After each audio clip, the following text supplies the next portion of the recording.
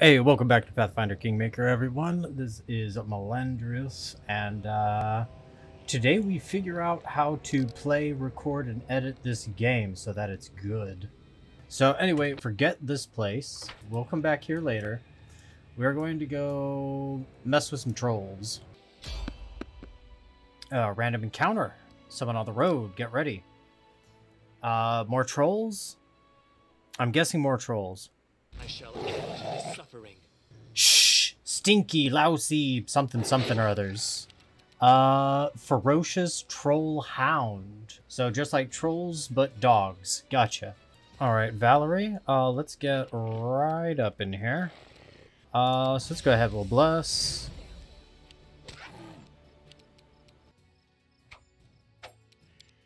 That is super unfortunate. Let's have a Miri. Yeah, we'll go ahead, rage. This one's going to act next. We're not having a whole lot of luck. Poor, unfortunate rolls. Yeah, that's 3 of them. She can take it. She'll be fine. What? I don't see... It says remove regeneration. Energy, acid, fire. Is that only after it goes down?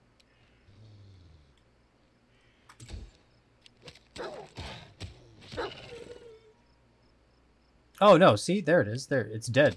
Okay. Did this one get hit by the fireball? Yeah, I think it did. Okay. Yeah, sure. And you miss again. Yeah, I would like to delay my turn, thank you. She doesn't care. Yeah. Take that attack opportunity. Channel positive energy, please. Thank you very much.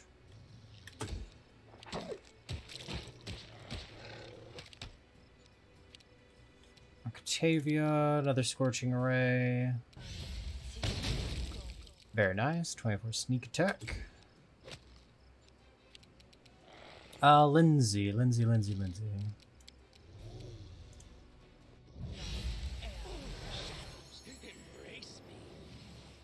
Yeah, that's one way to ignore attacks of opportunity. I just stand up here. No, nope, can't use a potion because I moved. That's fine. That's alright. Alright, do another dazzling display. There we go. They're all shaken. Very nice. Alright, so we need fire damage on that guy. Alright, let's move right up next to these guys. Tristian. Yeah, just walk up here and burning hands this thing. There we go. Okay, so we need to fire that thing. Octavia. Okay, go ahead and ray of fire that and miss. You needed a 2, Octavia. You needed a 2 or higher. A 2 or higher, Octavia. What is this? Corrosive touch? Sure, I am never going to use this. There we go. Yay! I used a scroll that I never would have used otherwise. Let's see. Yep, stab. Fire. Fire. Yeah, sure, acid flask. Well, human, today you've helped the Dwemer Cat. The Dwemer Cat does not forget those who help her. We shall meet again, perhaps. Who knows? Hello, sir. Who is this? Who approaches? Stefano Moscani. The man before you reeks of vanity. His black hair is curled, styled, and generously waxed. From the hair atop his head to the points of his mustache, his cheeks and forehead are powdered white, giving him a pallid look. His hands rest casually on the golden hilt of his rapier. Alright, I'm guessing I'm gonna hate this guy. As he approaches, a mean, sly smile appears on his face, clearly practiced and prepared in advance.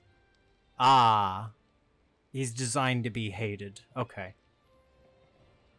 Ah, the ruler of this barony.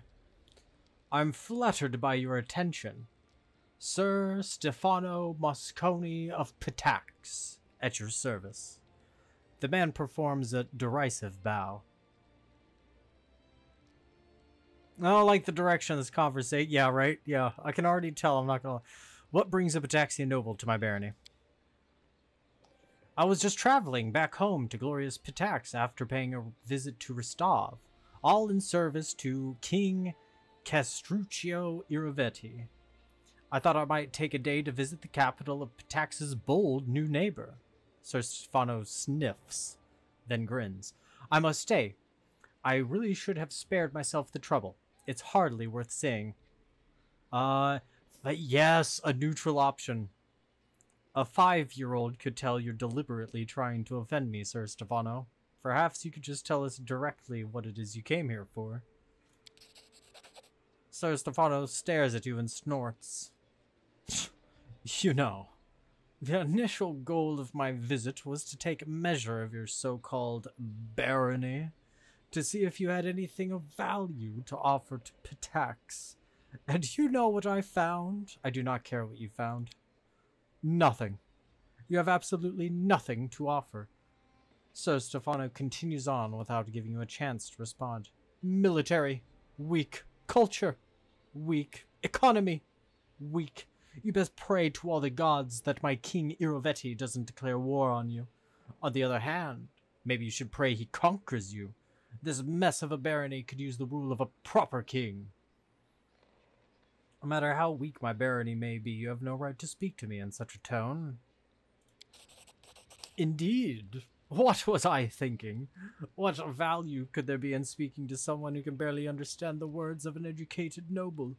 I've learned what I wish to know. I bid you farewell. Okay. I am legitimate confusion. Ah, Judd Kafkin. Your Grace, we are victorious. We fought off the spider invasion and defeated the strange dryad who led them. As a sign of gratitude, your subjects have a special reward for you. 2,800 gold. Very nice. I wonder, was this flood of spiders truly caused by that curse? I mean, the curse must be ancient and very ominous. The spiders were definitely scary as well, but they weren't ancient or ominous. I agree with Lindsay. This does seem strange. Seems more like the plot of an insane dryad than a true curse. Then how can we explain the dismal atmosphere on the bald hilltop? The pressure both of us felt there, Jod. Maybe the curse drove the poor dryad insane, causing her to lead the spider invasion into the barony. Tristan shakes his head incredulously. In any case, I have alarming news. As soon as the spider invasion was over, I visited the bald hilltop again. It's grown quiet once more, and just as gloomy as before. I don't think the curse is broken, just laying low, like a monster that rests before it feeds again. I want to deal with this problem once and for all. What do you recommend? Yes, let's level the bald hilltop to the ground and put an end to the curse. I don't think that's how curses work, Lindsay. But I appreciate your gusto. I doubt we'll be able to defeat it in such a straightforward fashion. The heart of the curse is undoubtedly centered on the bald hilltop, but the spiders appeared all throughout the barony. I don't think we are going to do any damage to the curse by destroying the hilltop. I would expect exactly the opposite. We'd only provoke it into attacking again, immediately on the hills of the last. No, the best we can do for now is make sure we're prepared for the next attack. Don't be such a pessimist, Tristan. We might truly be able to overcome the curse, but only by studying it thoroughly. Your Grace, I will gather all the information available on this situation and get to work. How much time do we have? Oh, a fair amount. I'd say half a year, or even more. Now that the bald hilltop is quiet again, I can barely feel its evil will. I'm sure we'll have enough time to prepare for the next attack. What? Again? I am sorry for bringing the bad news. Unfortunately, we failed to defeat this curse for good. Well, let's prepare for the next attack. Tristan nods. Very wise. If only we knew more about the curse, we might figure out some way to fight it. Lindsay frowns. I don't understand. I spoke to the locals. They never had any spider invasions before, and nothing ever happened on the Bald Hilltop before either. Now both spiders and the curse, right when the new barony appeared in the Stolen Lands. All of this seems highly coincidental. Very interesting. Very interesting indeed. Let's see, let's speak to Lander. A tall young man of about 17 stands before you. He's athletic and his composure. He's athletic, and his composure and bearing hint at nobility. The writers of this game use words that people have never heard of, like perspicacious. And yet, in the game, they write sentences like this. Mind-boggling. As you approach, Lander stops studying his fingernails, his broad smile revealing brilliant white teeth. Oh, greeting! You certainly seem to be in high spirits. Truly high spirits indeed. Just this morning I received news from Bravoy. My illustrious mother, may the gods prolong her years, is terribly upset by the disappearance of yours truly. Lander's smile twists into a sneer. She's dispatched search parties to the neighboring provinces. Discreetly, of course. She fears whatever scandal might arise due to my absence, Lander sighs. Well, it's not the first time she's gone to such lengths. I'd like to learn more about you. Me? But I'm such a bore, Lander huffs indignantly, though he's clearly flattered by your attention. What would you like to know? Well, tell me about your family. House Lebeda is considered one of the most influential in Bravoy, and rightfully so.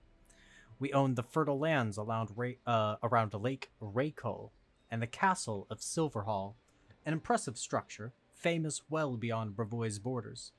We also control a significant amount of the lake and river shipping trade in the region.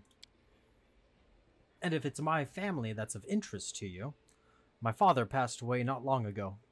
My mother's spent years attempting to marry my sister Elena off to our beloved king, Naleski Sertova. As for myself, well, the family remembers I exist on the rare, or not so rare, occasions that when I end up causing everyone trouble. Lander gives a disarming smile. Judging by that story, it seems no one is truly close to you. Close relations are a luxury that some people can't afford. Lander looks away for a moment before continuing. I once became close to a man I considered to be a mentor and a friend. I later learned he'd been using me to acquire information on my house's caravans for some local bandits. I learned much from that experience, and so I shall watch your entourage with a keen eye. I won't allow any untrustworthy or suspicious people to go unnoticed. You can trust me on that. What do you value most in people? Decisiveness, Lander answers immediately, then adds, well, a sensible decisiveness. I've no taste for those who sit and mumble all day when the time to act has come, nor for those who rush in without consideration or planning. You came of age 2 years ago. Why, Lebeda, are you still heir to the throne, and not sitting upon it yourself? A throne is a curious thing. It owns you more than you own it. My mother bent over backwards to draw me into possession of my father's legacy, but I would like Lander to really see and do something in this world before he becomes Lord Lebeda. You will return home eventually, won't you? Of course! Can't let a throne sit empty after all, especially not one so wealthy. Lander's eyes gleam. I will return, someday, but for now, my house can wait. Let us return to this conversation later. Why not? Lander shrugs. I need to discuss politics and affairs of the barony with you. Always glad to provide counsel, Lander smiles. Any news from Bavoy? House Sertova openly denounces you and your barony. Nothing more than loud words as yet, though. The Sword Lords of Rostov are concerned about some of the freedoms you allow yourself, but they're still showing a good face over a bad game. House Libera remains neutral, for now at least, but rest assured, once I return home, we'll wholeheartedly support the friendship between our nations. What's going on between the royal house Sertova and the Aldori Sword Lords? To be blunt, sly schemers battling for power against stubborn blusterers. Long ago, both of them ruled a kingdom of their own.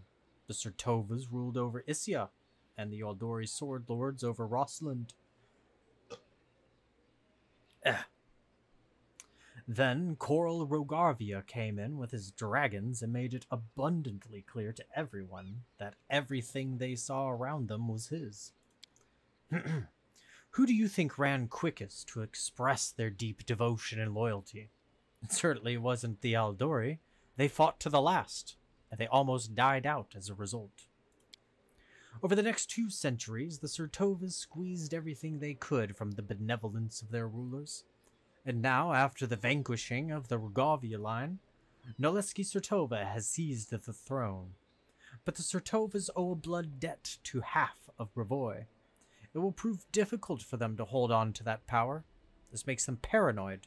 They see enemies everywhere, and the Aldori are no exception.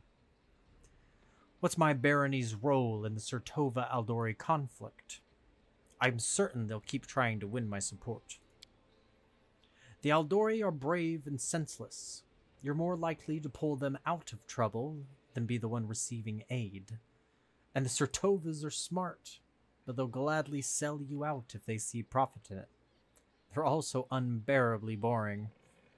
All of which means you made a wise decision when you picked me as your ally, Lander smiles. I wouldn't pander to either of them, but I'd also avoid angering either of them until there's good cause. What can you tell me of the River Kingdoms? Have you ever seen a jar full of spiders? It's much the same, only on a greater scale. A plethora of small nations and city-states that form spontaneously and dissipate just as rapidly.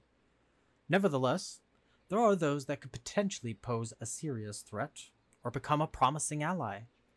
Pitax makes a fine example here. That's enough business for now. Of course, Lander nods. The world is plenty interesting even without politics, wouldn't you say? Do you have any advice for me, Lander? Take care around Sir Stefano. On his way from Bavoy to Pitax, and he happens here by chance? Unlikely. Very unlikely. My thoughts exactly, Lander. How do you like being regent? It gives me great satisfaction, Your Grace. The very thought of how much I influence the barony. Ah, but you must be asking after my responsibilities. All matters are well in hand, and by no means do they hamper my other affairs. Sounds good, Lander. We'll speak later. Now, I'm not going to do that for every character, but I figure that going through and catching up on some of the characters from time to time is... it's just fun. I like it. What is this ruined watchtower? An ancient and half-ruined watchtower lost in the depths of the Gnarl Marches is a local point of interest and a source of inspiration for several legends in the area. These tales compete with each other, telling of the tower's construction, and more popularly, more popularly. Telling of the tower's construction, and more often, its destruction by mysterious, incomprehensible, and usually supernatural forces. The truth is a bit more prosaic. Again, with the thesaurus using nonsense by the game writers. Prosaic, having the style or diction of prose, lacking poetic beauty. Commonplace, unromantic. Used in a sentence, the writer's obvious use of a thesaurus into their day-to-day jobs is prosaic at best. The truth is a bit more boring. The watchtower was built by dwarves and used to guard a local trade route, which last saw use centuries ago. Clear proof of this can be seen in the statue of Torag that stands near the foot of the watchtower. Should we check it out? I think we should check it out. So check out this ruined watchtower while we head over to the Verdant Chambers to meet up with the nymph and hopefully get some information on the trolls in the Null Marches. So here we are at the ruined watchtower. A road sounds like a good place to start exploring. Hello, what do we have here? Grass has sprouted between the cobbles of this ancient road. Hello, dog. Woof, woof. Woof, woof, follow me. What's in wait for me there? What do we have?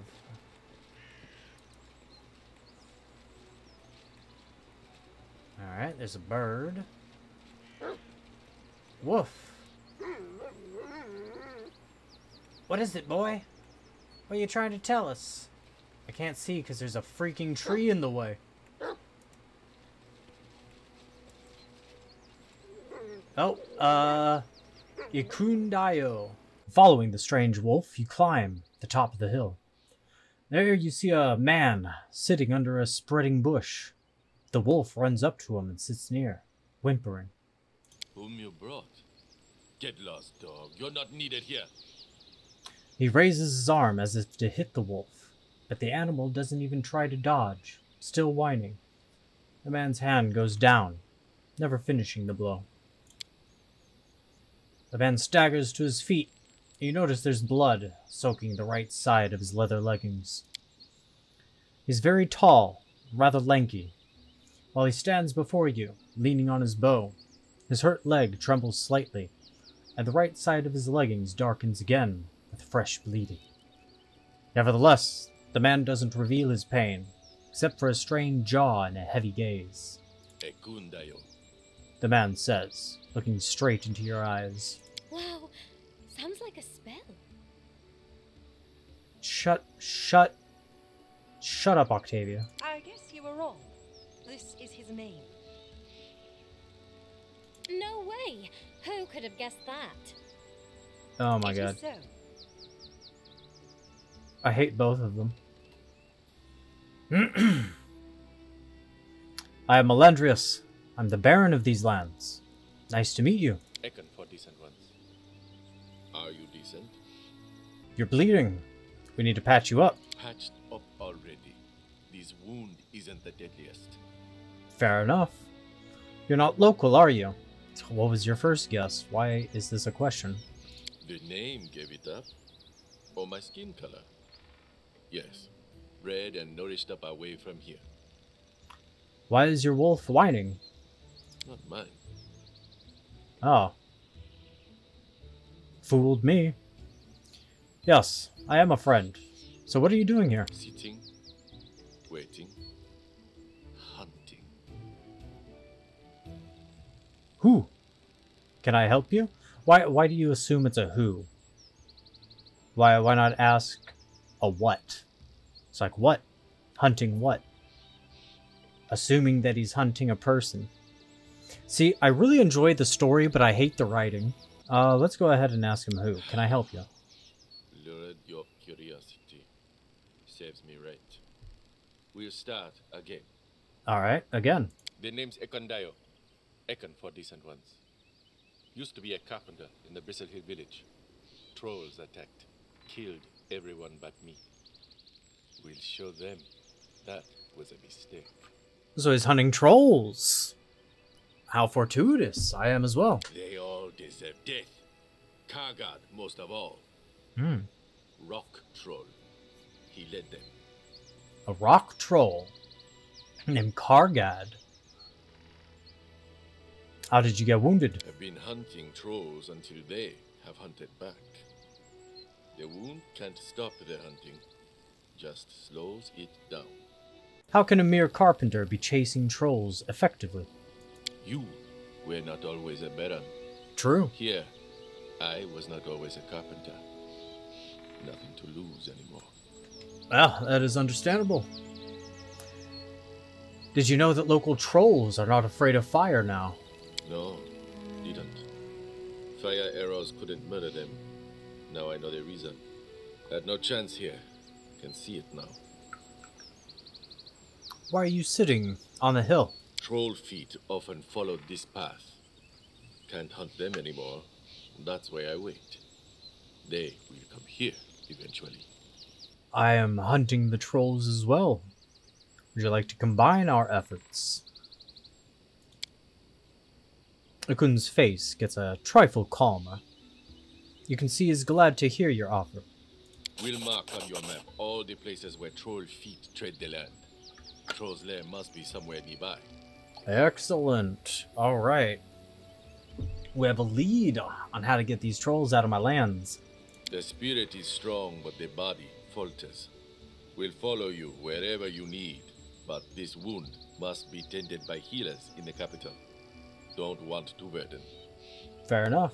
One more thing. Before we go, troll feet tread this path often.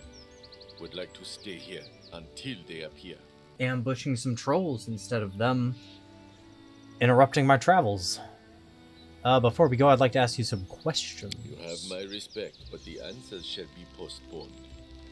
Swear by Torag the time for question will come after Kargad's last breath is drawn. Deal. Stay in ambush. This is a great place for an ambush. Let's wait. 3 hours. Ah, trolls. Another branded troll, too. Look at that. Let's try out this gentleman here in exchange for Octavia, because frankly, I'm not a big fan of Octavia. Alright. Don't hesitate. Let's go ahead, drop a bless. You drop aspect of whatever that is. Shall we move? We shall move! Go ahead and drop that. Let's see, let's go with a Shield of Faith on Valerie. How about that?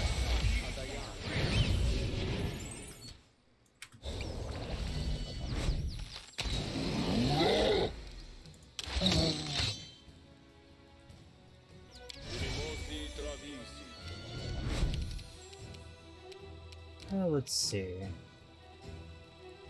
Go ahead and Cannot hit this hide from guy. me.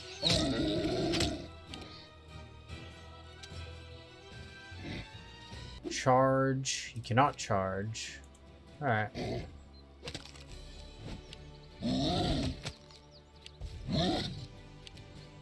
How about glitter dust?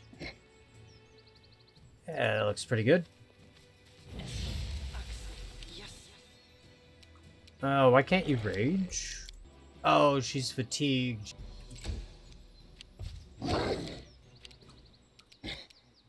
Let's see.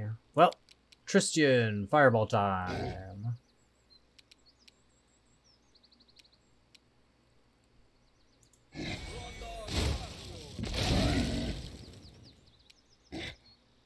Oh, right, the branded trolls are immune to fire. Move up here, Tristan, so we can get a prayer next turn. That sounds great. Let's go ahead. Don't mind me. Don't mind me. Let's see. Which one of these guys is... Well, that guy's pretty much dead. But... dog. Go take care of that guy. There we go. That dog has a lot of health. Let's see, what about a grease? Yeah. Alright, Valerie. Mary, you come take care of this one.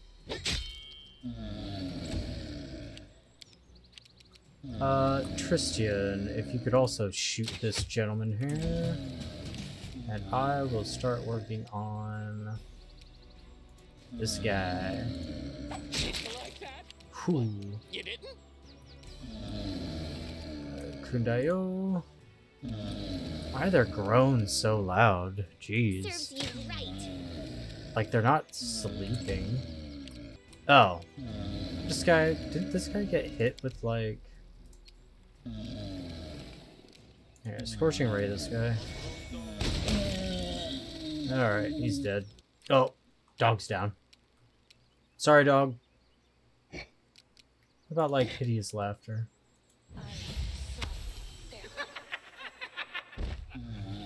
Oh, this poor troll. Lindsay is just destroying this troll. We need acid of some sort. Just give her an acid flask then. Blech. As much as I like Ikundayo, I think I'm going to have to swap him back out for Olivia, because she's really the only reliable source of, like, arcane spells. So, kind of sucks, but it is what it is, man. I do like Dog, too. But either way, I think that's where we'll leave it off for today. We came out here, we succeeded in our mission of getting information on the trolls.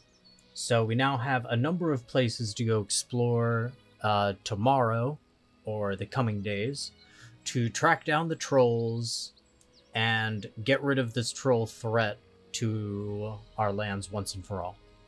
So, I'd like to thank you for stopping by today. I appreciate your time, and I will see you tomorrow. Hey, just here as an afterwards, in regards to the triggering earlier, I realized that Owlcat is based in Moscow. English probably isn't their first language. And in fact, I would imagine that the game was originally done in Russian. And then they send it off to a localization team. The localization team takes care of translating everything into English. So when I refer to the game writers with this knowledge now that I have, it's not really directed towards Owlcat. It's more directed towards whoever was doing the translations. I have no idea why they wouldn't use more day-to-day language in the translation, like in the English translation. That doesn't make any sense to me. I have no idea. There must have been like an aspiring creative writing major on the team or something. Beats me, man. It was the weirdest thing that I have read in a while. Anyway, that's all. Thanks. Bye.